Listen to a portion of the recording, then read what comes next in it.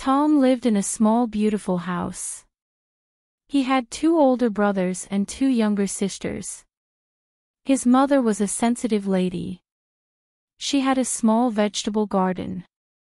She enjoyed gardening and spending time outside in nature. His father had a cold and unfriendly demeanor.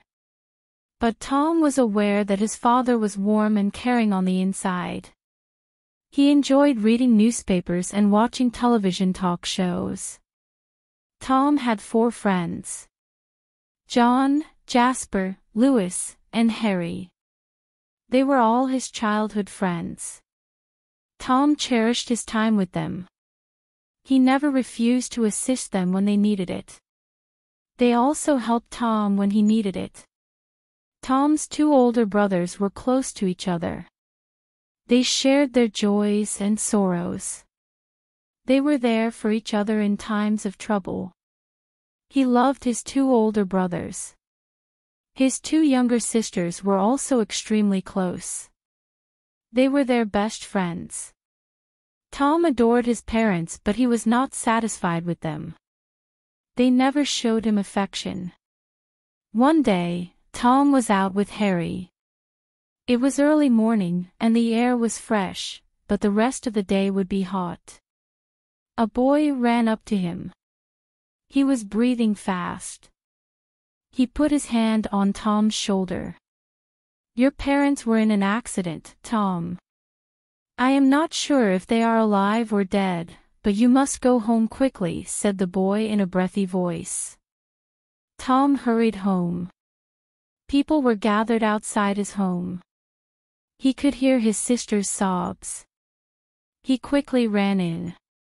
His father and mother were lying dead on the floor. It was the worst day of Tom's life. He and his siblings lost both their parents. After a year, Tom found a very good job. One day he finished his work early. He thought of going to the old bakery in the town.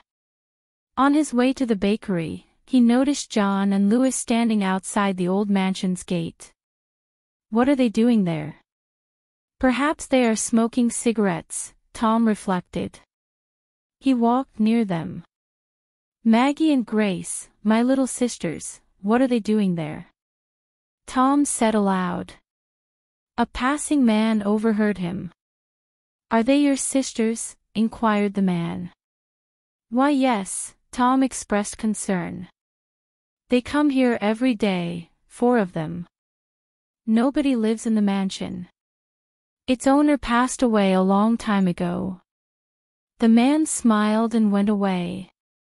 Tom dashed over to the mansion. He grabbed John's shoulder and pulled him back. Then, he pushed Louis back. Why are you both with my sisters? Tom demanded angrily. We were chatting, Louis explained. Tom looked at his sisters. Their expressions were not inviting.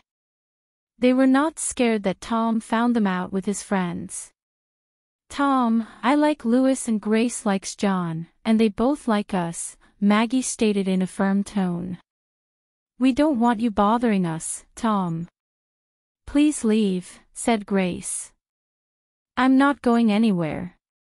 Explain everything. How long has it been going? Cried Tom. We're not going to explain anything, Tom, Maggie said. John and Louis stood silently. They remained silent. Tom got angry. He warned John and Louis to stay away from his sisters. They, too, became enraged and told Tom to leave them alone. Tom had no choice but to return home. He was devastated. His 2 older brothers left for Asia after their parents died. They established their successful business there. They sent money home but never came to visit. His 2 younger sisters were also growing apart from him. John and Louis had betrayed him. He no longer wanted to be friends with them. He despises them to no end. He believed they had stolen his sister's love and respect for him. The next day, Tom planned to go to Jasper. It had been a month since he had seen his friend. When he arrived at Jasper's house, it was locked from the outside. His neighbors informed Tom that he had left for London a week before. He had no intention of returning for the next 5 years. Tom went to Harry's home. He inquired as to why Jasper had not informed anyone he was leaving for London. Harry told him that Jasper had informed them of his plans a month before. "He didn't tell me," said Tom.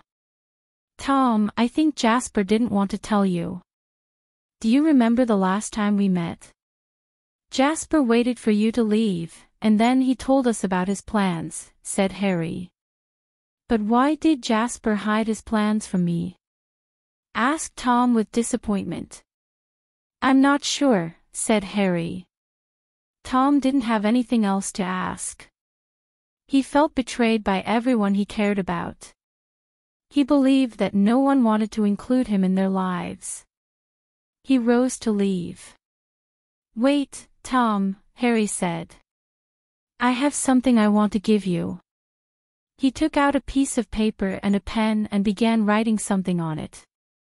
He got to his feet, went to the closet, and took out a small box. It was a lovely gift box. He placed the paper in the box and handed it over to Tom. "Take it, Tom, it's a gift from me."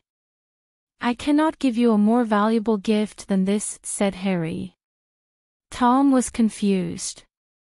The box contained nothing but a piece of paper with something written on it.